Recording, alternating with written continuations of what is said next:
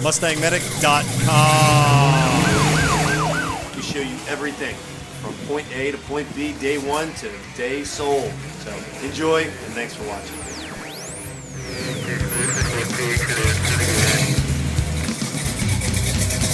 MustangMedic.com. We work on, buy, sell, restore, and most of all, love your Mustang. MustangMedic.com. We take the frustration out of restoration. Here it is, the 2001 Mustang Cobra SVT for sale. Happy Friday to you guys. It's another day in the life of MustangMedic. It's Friday. Viewer warning, this is just me talking and giving you a backdrop story to the Cobra project. So if you don't want to hear me talk, click to the next link and watch the next video and you'll see the Cobra. And we got home last night. I was like, oh, I got to get the keys to the shop. So I went to the house, stopped the Cobra, got out, came back, started to drive away, and she cut off. Going around a turn. Low fuel light came on, and then apparently no gas. We checked the pressure, and she had fuel line pressure, but then what we did was we got in the car, closed the windows, and listened very carefully in a quiet area, and found that the fuel pump is not going. You know how you normally turn the key on your Cobra or on your Mustang, a modern Mustang, and you can hear the electric fuel pump by the gas tank? No such case with this Cobra, unfortunately. So it appears that we've either blown a fuse on the fuel pump. We pray it's that simple.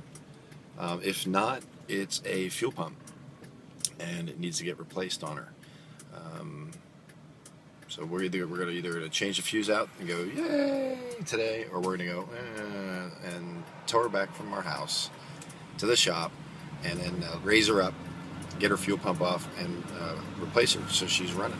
So the good news is she'll have a brand new fuel pump, or the good news is she'll be running fine with just a simple fuse problem. So the fuse with a simple fuse change.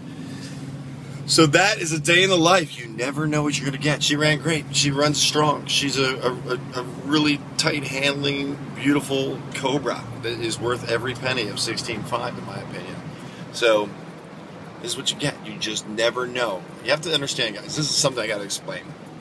And I think I was talking to Doug about it. Mustangs, you know, a car is kind of like a boat, especially the older Mustangs, because you got to tinker with them. You have to tinker with them. The more modern Mustangs, very rare. You know, this fuse thing or this fuel pump thing. You know, what are you gonna do? You change it. It breaks. You change it. But with the earlier Mustangs, if you get it, there's going to be stuff to repair. It is not a new car in a 65, 66, 67 Mustang. There's always going to be work to be done. So that is the life of restoration. That is the life of a hobby of owning a classic car and a performance car. So it's all good, and we will prevail. All right. Next clip you're going to see is us looking at fuses and figuring out which one is the fuel. We found out it actually runs off a relay, not a fuse, so we're after the relays.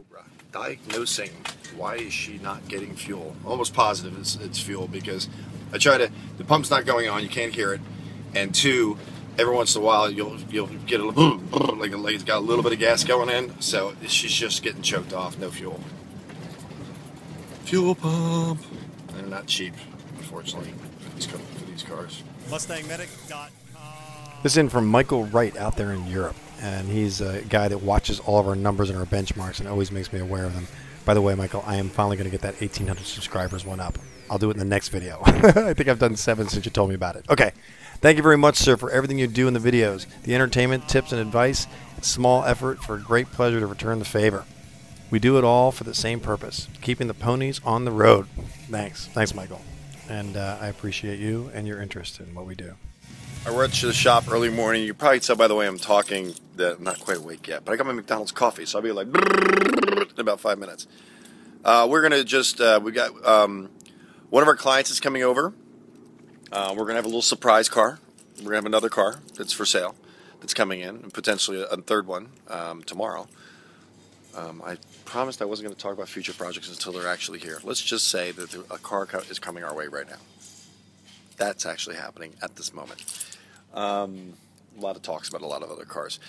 So you're going to see you see everything, the good, the bad, the ugly, so you know what you're getting at Mustang Medic. So we get her back, we drive her, strong, all last night. Drop by the house, doesn't run. We're going to go back right now. We're going to see if a fuse is obvious, if it's a fuse specifically to the fuel pump. Nick's on the impression it's not. I think it is. We're going to do a little investigation.